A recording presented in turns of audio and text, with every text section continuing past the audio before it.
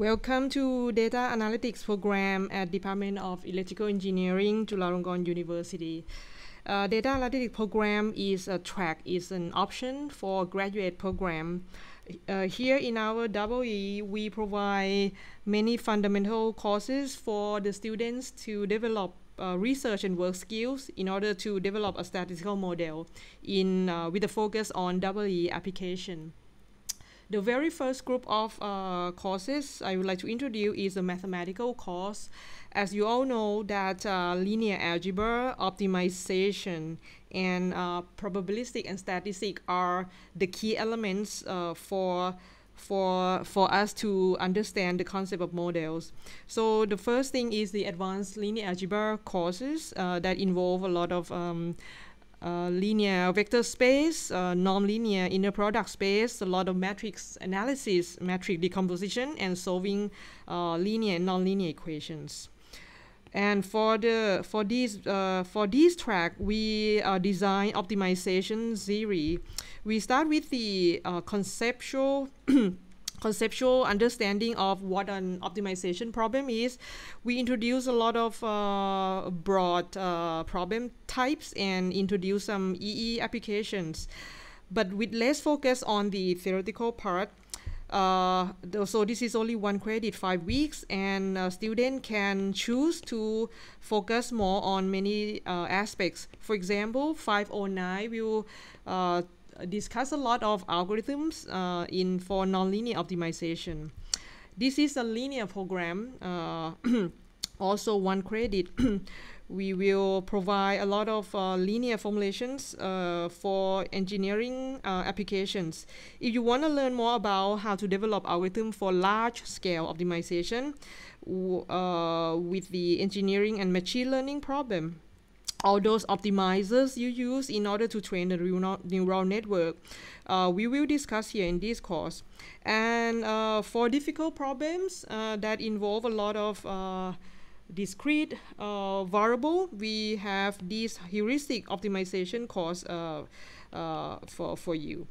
And this one is also relevant, the graph theory and combinatorial optimization. This course, as you see from the dashed line, this course is not officially listed in our data analytic program, but it is very relevant to optimization. So I just include in this mind map for you to see like the whole optimization theory courses.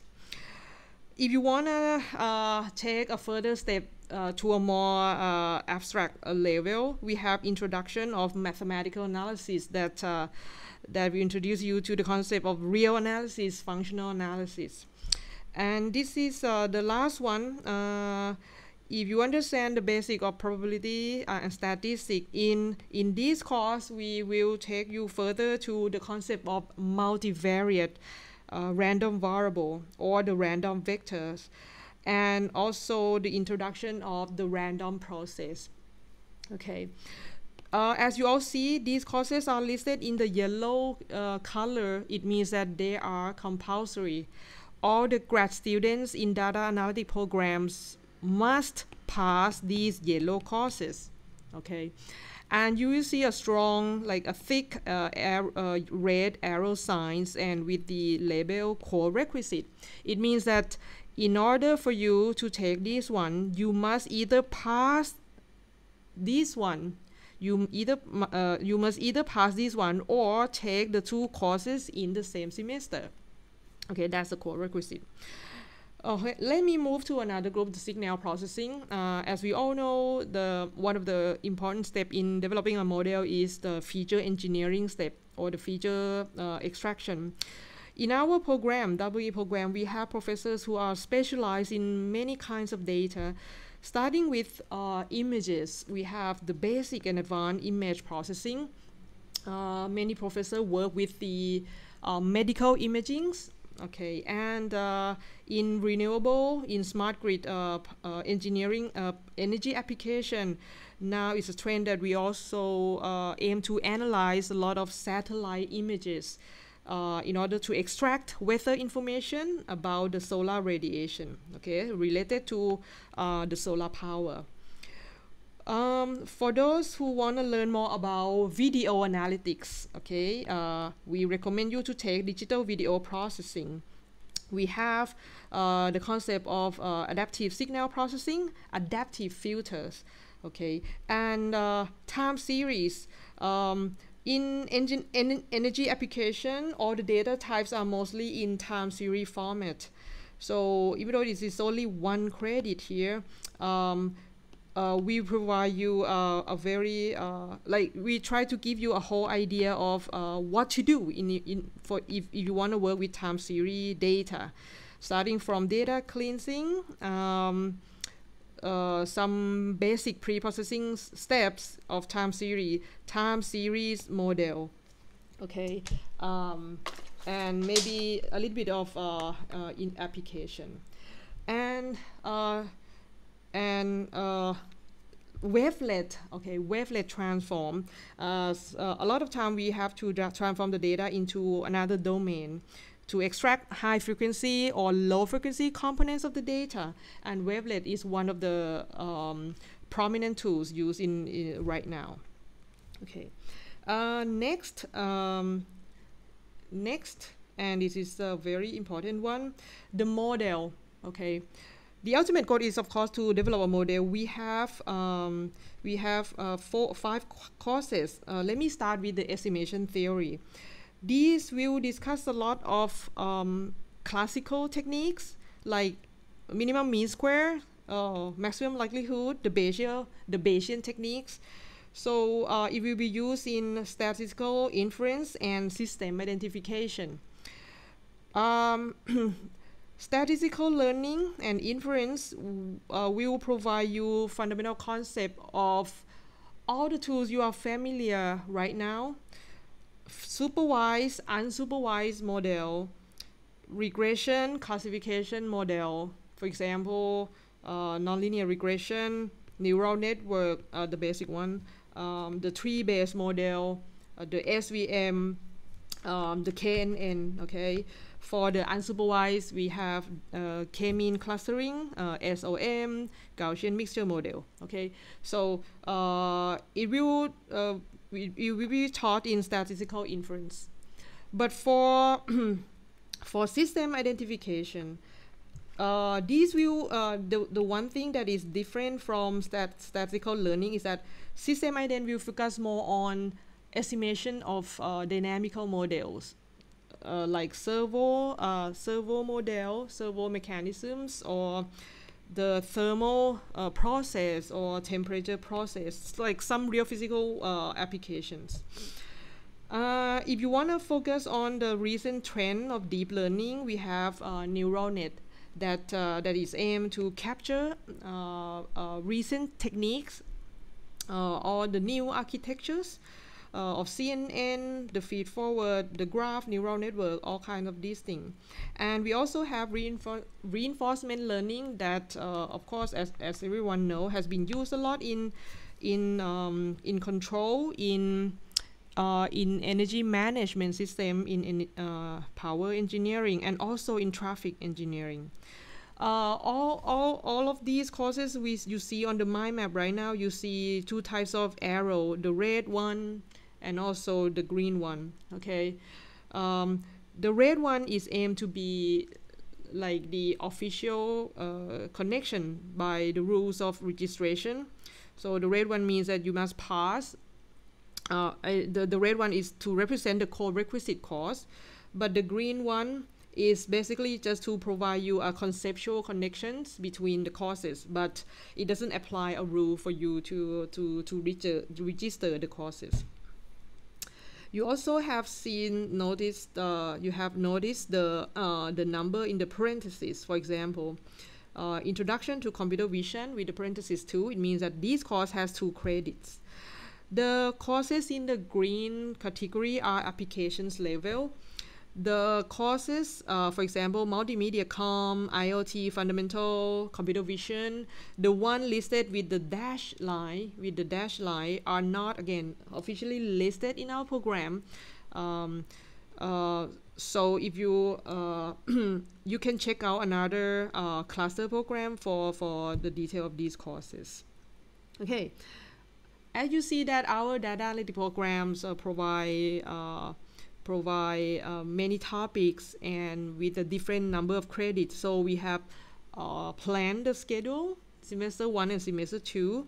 You can check out available courses in each semester, and because all these courses have different number of credits, the length of these courses are different. For example, the 500 is linear algebra. It will be taught during the week 1 till week 5. For 5 to 1 system identification, it will be taught starting from week 6 till week 16. Okay, so you can check out this schedule and plan ahead. But one thing that is important is that regardless of the class number of credit, you must enroll all these classes during the first 2 weeks of the semester. You may check the firm deadline from the registration website. Okay, for example, if you want to take 515, okay, even though it starts from week 6, you must enroll it during the first 2 weeks. Okay.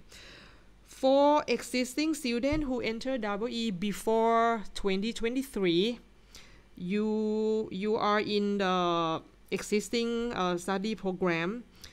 All these courses which are listed in the old program now will be closed, and you can take this course number instead of this one. For example, the old study program is 505. It's all about optimization, but now you can enroll 508 and 509 instead. Again, for undergrad, you can take these classes for your elective choices, and for graduate, you must take the yellow one and other ones that amount to 12 credits. Okay, for graduate students. The instructors of these courses are listed here. For example, we might swap or rotate the instructors in the future. Okay, and then I think next I will show you how to get into this information that I just previously showed. The very first thing is our department website. You go to EE and you go to research cluster. Oh, sorry. Okay, and you go to data analytic. Okay, you see a lot of our concept. The course map is here, and this is the connection, and you see a lot of courses here. You can click to see the course description, okay, to check out and all of that. Okay, I am Chitkomut. I am the coordinator of the curriculum for admission of international students.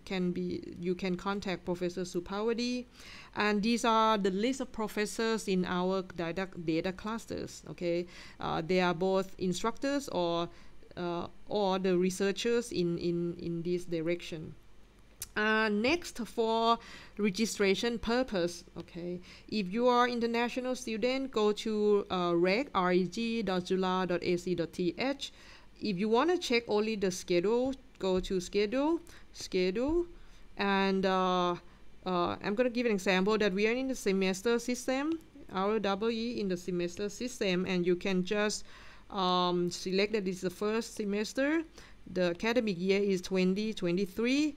I'm going to put that our course number in our EE will always start with 21 or 2. Okay, I'm going to put 5 because 5 are the course number of all courses in the program. Okay, let me just, okay.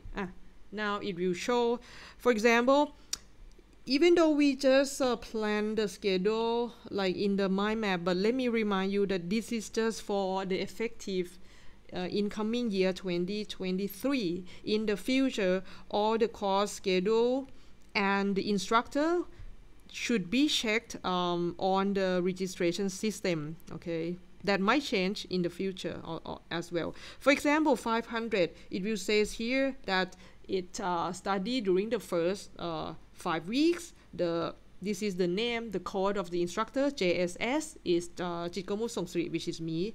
I don't know why it display in Thai. This is the location of the course, EE building. The room is 404. This is the schedule. Okay. Yeah, and this is the information you can check. And what else? For instant announcement in the future, all of the mind map, the schedule that I just showed, actually I have posted in Microsoft Teams. For graduate student, you should enroll CUEE Postgrad. Can you see? Postgrad group. Okay, and you see on the right hand side that I already post this information. Hold on. This is okay. I already post this information, and all of the instructor will post the information of their courses here. Okay, so if you're just a new student, contact admin staff to invite you to this MS Team group. For undergrad, you have your own group. For example, if you're currently a 4th year student, your ID starting with 63, you should enroll this group in order to receive this announcement regarding the courses and everything, the enrollment. So everything that I explained in this video can be checked out, can be explored from EE website and MS Team. I hope that's everything I need to explain about enrollment and registrations, and I hope you enjoy our course in data and analytic programs.